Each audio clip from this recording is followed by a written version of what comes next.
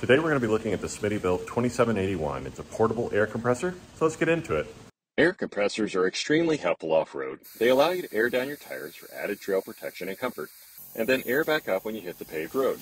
They also allow you to air up things like air mattresses or inflatable kayaks or stand-up paddle boards.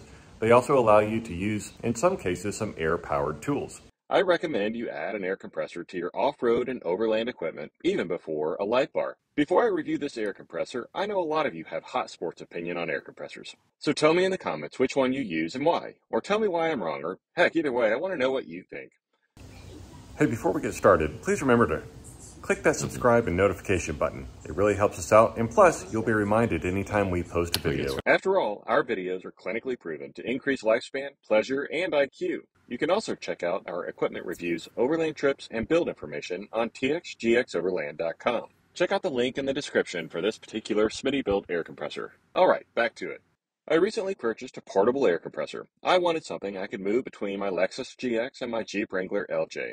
Both are used off-road and I need to air up the tires after the trails. My Jeep already has onboard air with a Viair Model 450C with a 5-gallon air tank. It works fine, but it's slower than Christmas with relatives and just about as loud. Fire that thing up at a campsite late at night and just wait for the evil stares from the other campers. Silence!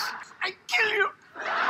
So I went looking for a new air compressor. I made a list of what I wanted in an air compressor. The must-haves included large and fast air volume that's measured in CFM or cubic feet per minute. That's basically how much air it can push into your tire per minute. The higher the number, the faster it will fill up your tire. Good cycle time. That's how long the compressor motor can operate before needing to shut down to cool off. Needed to be relatively quiet.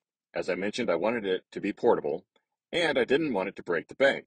The nice-to-haves included coming with extras like air adapters, air gauges, a long hose, etc. Could power up air tools, or could be used to inflate a mattress or a kayak. After reviewing several compressor options from companies like Viair, ARB, Smittybilt, and others, I finally landed on the Smittybilt 2781. It checked most of the must-have boxes for me. Highest volume in its group at 5.65 CFM, a high duty cycle at 40 minutes at 40 psi at 75 degrees Fahrenheit.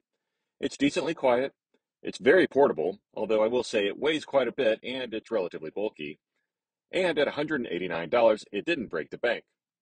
It also checked several of the nice-to-have boxes, like it comes in a zippered carry bag, it comes with an inline 150 psi air gauge, it has these beefy clips for attaching to your car battery, it has a screw-on tire valve adapter so you don't have to tax yourself or your muscles by holding it there while you air up your tires. It comes with a 24-foot long hose, which is plenty long enough to reach all your tires while keeping the air compressor in one spot, and it came with adapters for airing up tires. What it doesn't have is that it's not made to power air tools or not particularly great at airing up mattresses, kayaks, or stand-up paddleboards. But that wasn't really important to me. If it's important to you, you should consider another option.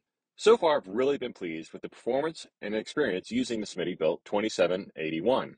Here's a clip from my recent trip to Northwest OHV where I used the air compressor to fill up the Lexus GX tires after several hours on the trails and before getting back on the highway to head home. All right, we just got done with the trails and it's time to get back on the highway. So we've got to air up our tires because otherwise they're going to wear really bad on the highway. It's not safe, honestly, to drive on the highway. So we needed to air up our tires. I've got a Smittybilt air compressor. This is the 2781 air compressor. It took about 40 seconds to air my tires up from 20 pounds to 32 pounds. That's pretty quick. Now, you compromise in size. The thing is pretty big, it's really heavy, and it does have to pack in a bag and go in the back of the car, so it's not a permanent mount. Now you can see here on James's car, let's go over here, he's got an ARB compressor that's actually mounted vertically right here, and so it's permanently mounted to his car. All he has to do is plug in the hose to this connector right here, and away he goes. Now it's great because it's small and it fits inside of his car and he doesn't have to pack it. It's always there when he needs it. The downside is it takes a little bit longer. James, what did it take you to air up a tire? About 1:10? I think on this filling up to 35 takes about 1:10, 1:30 depending. Yeah. So it's just what you want to do. I chose one that I could take between the GX and my Jeep.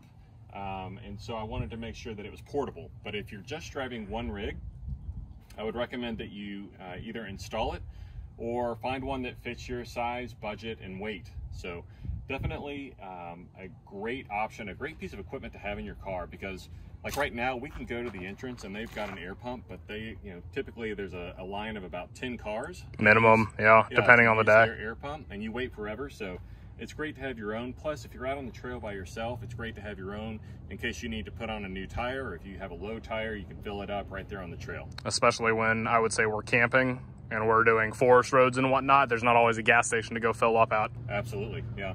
To wrap things up, I've been impressed so far with this air compressor. It fits my needs and has worked well on the trail. The pros are its portability, fast air uptime, and value. There aren't many cons, but it is heavy and bulky. I hope this review has been helpful. Thanks again for watching. Check out our other off-road and overland videos, and until next time, we'll see you on the trails.